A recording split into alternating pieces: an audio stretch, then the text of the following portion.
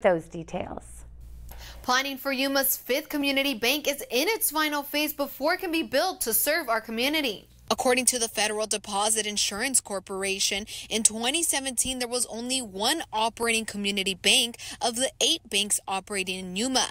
Now, Community Palms Bank wants to enter the landscape. This will be a brand new community bank, which will be owned by the local community. Meaning the money put into the bank will stay in Yuma, starting from when the bank breaks ground. Van says the banking landscape in Yuma is dominated by larger non-community banks, said to currently control 88% of Yuma's deposit market. It serves the community. It doesn't go to other states, other counties. It hires local. Its directors are local. It's everything we do would be local. Having a community bank doesn't come very often. It comes maybe every 20, 30 years. Van says the last time a community bank opened in Yuma was in 2001.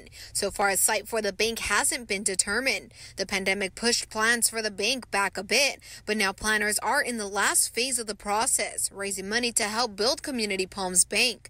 Once the money is raised, the bank can open its doors. Community Palms Bank is currently looking for investors as part of its final phase. To find out more information on how to become an investor, head over to kyma.com. Reporting in Yuma, Crystal Jimenez, News 11. At iMart Express, you'll save on glasses for classes. For $79, get 2 pairs with kid-safe polycarbonate lenses and a free 1-year frame warranty. For a limited time, get a free